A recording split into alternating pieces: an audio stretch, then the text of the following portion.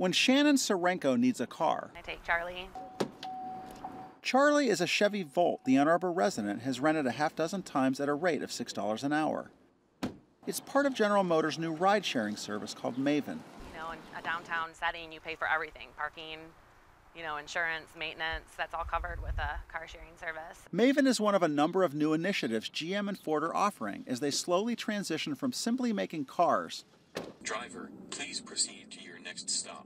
to becoming mobility companies that can accommodate all the different ways people want to get around. How do we make it easier, smarter, better for you to get from point A to point B? And hopefully along the way you enjoy the journey. With Uber, Google, and other tech-savvy firms cutting into its business, analysts say the auto industry has to confront the prospect of declining car ownership. General Motors and Ford just came off a record year of profits. They're on their way to another record year, so there is no better time to invest. They've got the money to do it.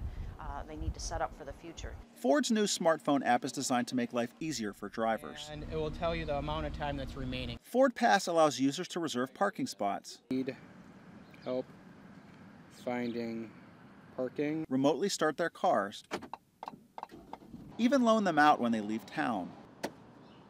GM stresses that Maven, as well as its alliance with ride-hailing company Lyft, are not designed to dissuade consumers from visiting dealer lots. This isn't taking away from individuals buying a car for the family, but it is adding to transportation options. Which means adding more Charlies out on the road as drivers explore their options.